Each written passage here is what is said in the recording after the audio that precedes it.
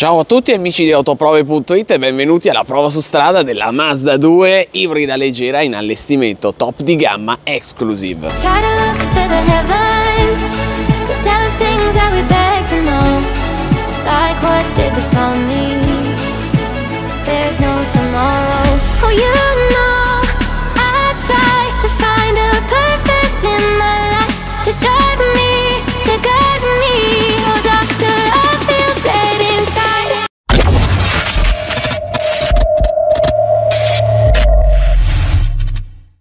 Ed eccola qui la nuova Mazda2 ibrida leggera, uno sguardo intanto alle dimensioni: larga 1,70 m, lunga 4,04 m, alta 1,50 m, le dimensioni sono quelle giuste per fare bene in città ma anche fuori. Uno sguardo al colore, questo bellissimo Soul Red Crystal, si paga a parte ma restituisce un'immagine veramente molto bella delle linee dell'auto. Anteriore dominato dai fari che non sono full LED per colpa della freccia direzionale che resta alogena, ma guardate quanto sono belli perché si raccordano perfettamente alla calandra, allargano visivamente la vettura insieme a quella bacchetta metallizzata lì sotto nella parte bassa del paraurti. Cerchio in lega da 16 pollici della top di gamma, design che a me continua a piacere nonostante sia passato qualche anno dal lancio commerciale di questa generazione di Mazda2. Notate la linea di cintura che sale verso il retro, il tetto che tende a scendere, guardate lì quanto è carina l'antenna a pinna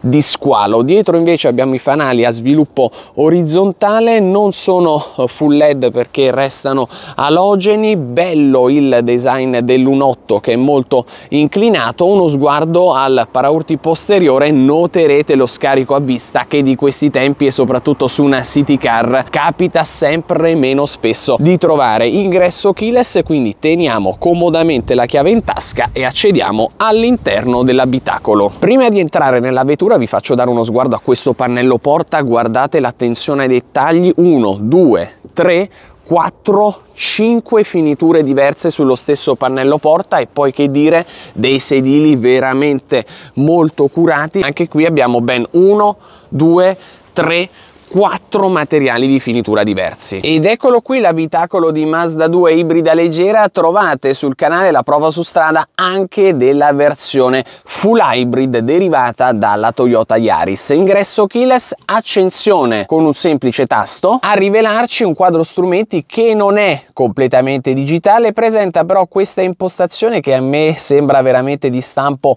aeronautico, con questo grande contagiri centrale. Abbiamo a sinistra e a destra dello stesso due schermi che ci vanno a fornire informazioni utili, come ad esempio i chilometri percorsi, come ad esempio la nostra media consumi. La velocità la troviamo espressa in quel piccolo schermo lì che troviamo all'interno del contagiri. Volante multifunzionale decisamente ben fatto, comoda l'impugnatura, tasti che hanno le dimensioni giuste per gestire al meglio le funzioni della vettura. Plancia che è dominata dallo schermo da 8 pollici previsto per il sistema di infotainment centrale. Grande novità che Mazda ha introdotto con l'aggiornamento 2022 della versione ibrida leggera. Vi voglio far dare uno sguardo a questa plancia veramente molto bella, grande attenzione al dettaglio, plastiche che sono bene assemblate, finitura in pelle con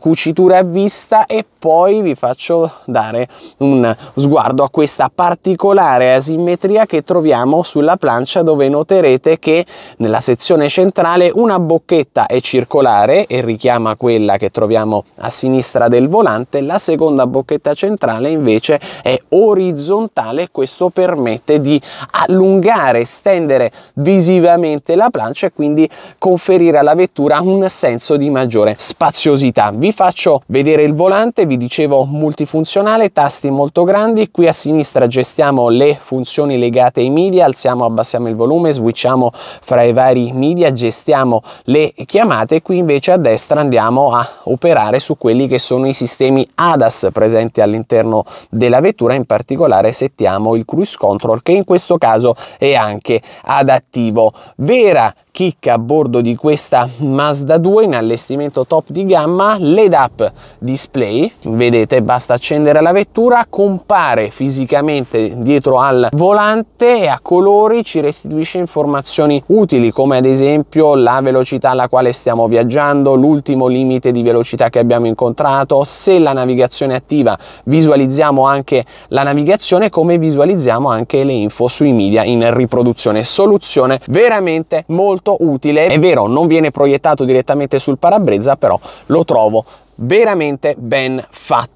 Centro plancia con il nostro sistema di infotainment touch, sì, però touch esclusivamente a veicolo fermo, mentre invece quando l'auto è in movimento lo andiamo a gestire attraverso questo rotore, le pratiche scorciatoie laterali, soluzione scelta da Mazda ancora una volta per privilegiare la sicurezza. Vi faccio vedere la home, impostazione classica, ci sono, vedete, 5 scorciatoie, abbiamo le applicazioni presenti a bordo della vettura, quindi fondamentalmente andiamo a gestire Apple CarPlay e Android Auto. Nel caso di Apple CarPlay abbiamo il wireless, nel caso di Android Auto invece è ancora cablato. Vedete il monitor sui consumi carburante con tanto di storico. Torno alla home, abbiamo ovviamente l'intrattenimento, la radio che è anche digitale, non manca la connettività Bluetooth. Ecco qui Apple CarPlay e la possibilità anche di collegare un stick USB. Abbiamo la navigazione fluida, intuitiva, quella che abbiamo imparato a conoscere in questi anni in casa Mazda, con peraltro i principali monumenti delle nostre città riprodotti in 3D. Eccomi allora al volante di Mazda 2 ibrida leggera per raccontarvi come va su strada questa top di gamma in allestimento exclusive. Voglio intanto partire dalle dimensioni, che secondo me sono veramente molto giuste per fare bene sia in città che fuori. La vettura è infatti larga 1,70 m, lunga 4,07 m, alta 1,50 m, si muove decisamente agile nel traffico cittadino, ma tira fuori il brio giusto anche in extraurbano, complice la motorizzazione di questa prova, ovvero il 1500 e-Skyactiv G da 90 cavalli, una motorizzazione piena, un benzina aspirato che grazie all'ibrido leggero riduce in maniera importante consumi ed emissioni. Il risultato è un'auto veramente brillante, senza esasperazioni, perché comunque abbiamo lo 0-100 coperto in 9,8 secondi, vettura che progredisce fino ad un'interessante velocità di punta di 183 km/h. Su strada la vettura si muove bene, lo sterzo è preciso, le sospensioni, sulle quali è stato fatto un lavoro specifico, assorbono bene anche le buche più profonde, nonostante nel caso della top di gamma abbiamo il cerchio in lega generoso da 16 pollici. Il cambio è manuale a 6 rapporti, gli innesti sono precisi. Una cosa che però ho notato è che le marce sono in alcuni casi un po' lunghe, quindi oggettivamente non riescono a tirare fuori quella dinamicità che secondo me questa motorizzazione sa esprimere. Una motorizzazione intelligente grazie all'ibrido leggero, ma grazie anche al rapporto di compressione elevato. Parliamo di un rapporto di compressione 15:1, significa quindi che nei fatti la vettura, nell'ambito della miscela aria-benzina, utilizza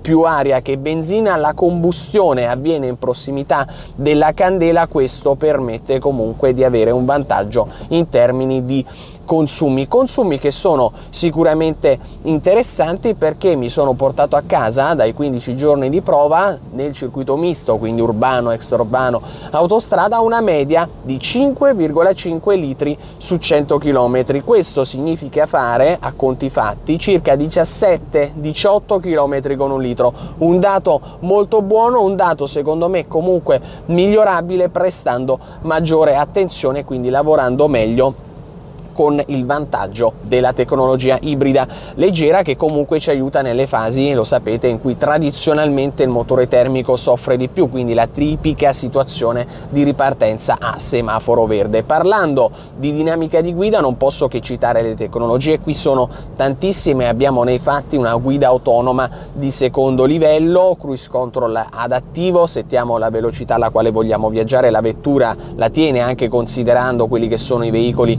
che ci precedono abbiamo il blind spot, quindi ci sono dei LED in corrispondenza degli specchietti esterni che ci avvisano della presenza di veicoli o motoveicoli in avvicinamento laterale. Abbiamo la frenata automatica d'emergenza che è anche posteriore, con tanto di avviso traffico posteriore. Questo è molto utile soprattutto nelle fasi di uscita dai parcheggi. Abbiamo il mantenimento attivo del centraggio corsia, abbiamo la lettura dei segnali stradali, quindi una vettura a livello tecnologico veramente ben accessoriata. Non manca la telecamera a 360 gradi, quindi abbiamo una telecamera frontale, due telecamere in corrispondenza agli specchietti esterni, una retrocamera. Il risultato è una visuale a 360 gradi degli ostacoli che circondano la vettura.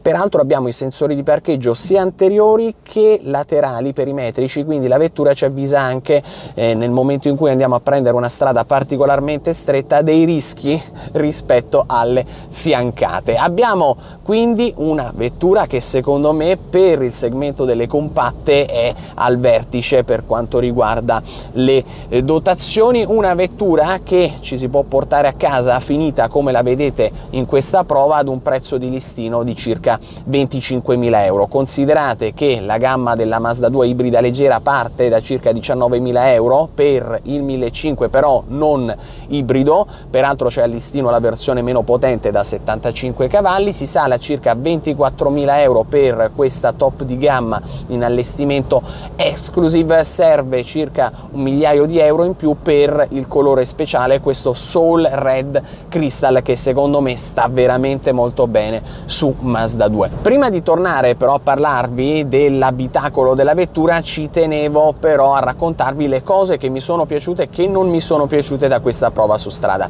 Sicuramente a piacermi è l'auto in sé. Mazda2, l'ho detto già l'ultima volta che l'avevo provata, è una vettura giusta, una vettura che fa bene in città come fuori, una vettura che nonostante sia passato qualche anno continua a rappresentare a livello estetico una delle più riuscite nel segmento di riferimento. E poi a convincermi il motore.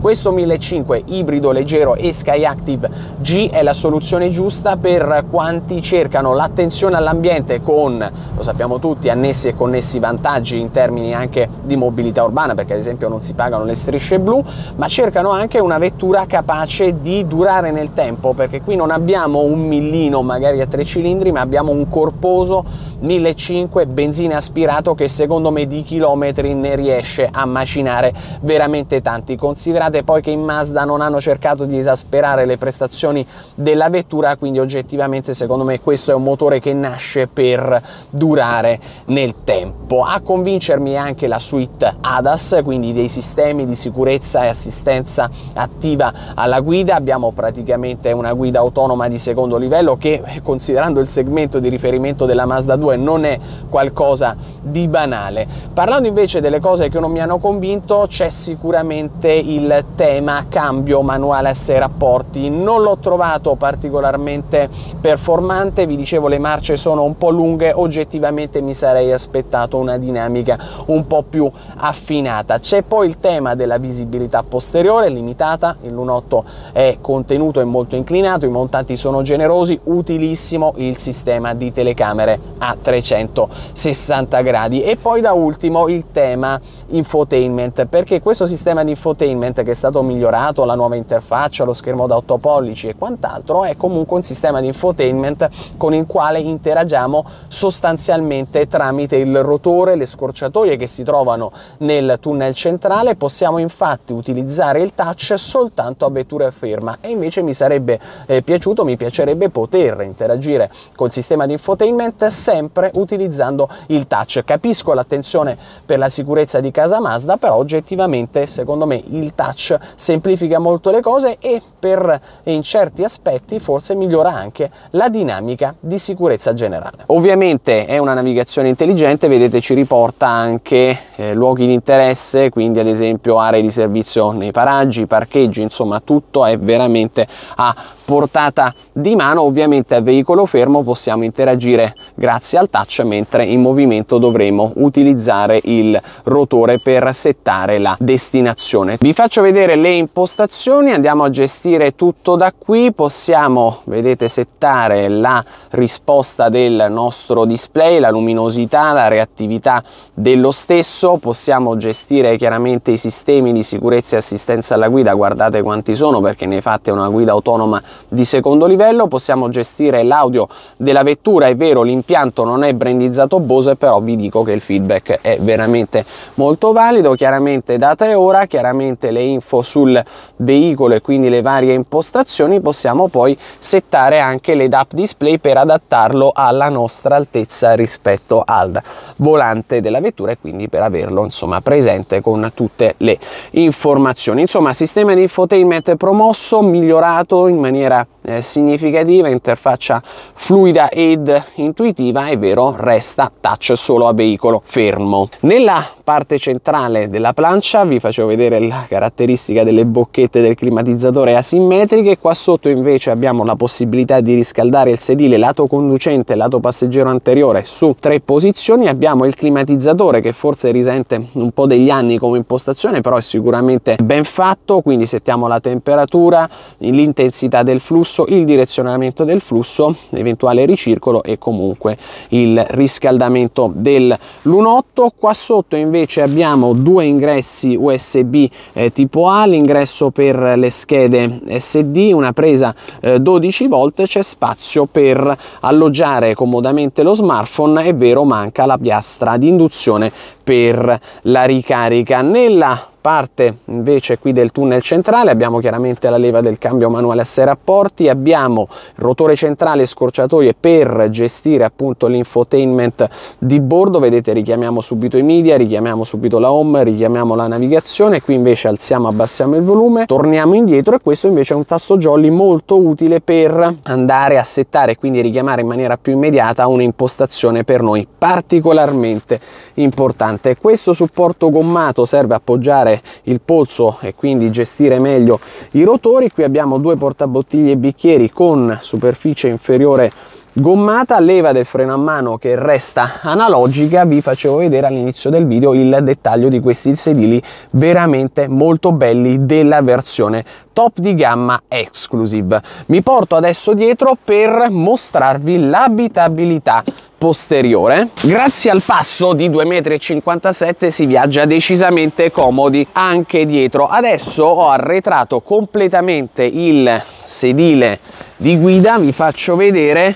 Ho ancora centimetri per le ginocchia come anche per la testa, non tocco il cielo dell'auto nonostante io sia alto 1,80 m, quindi l'abitabilità resta buona. C'è un po' di ingombro legato alla presenza del tunnel centrale, non ci sono le bocchette del clima, evidentemente c'è posto per il terzo passeggero posteriore, però noterete si rischia di viaggiare abbastanza scomodi. Manca il bracciolo centrale. Uno sguardo al bagagliaio, 290 litri che diventano 950 abbattendo completamente gli schienali dei sedili posteriori. Noterete la generosa altezza del piano di carico da terra che si riverbera all'interno, dove abbiamo anche qui uno scalino importante. La capienza però è quella giusta per il segmento di riferimento. Cosa c'è qua sotto? Abbiamo il kit di gonfiaggio degli pneumatici. Questa era la prova su strada della Mazda2 ibrida leggera. Adesso però, come sempre, voglio sentire la vostra. Ditemi tutto quello che ne pensate qua sotto nei commenti, perché leggo e rispondo volentieri a tutti. Prima di salutarci però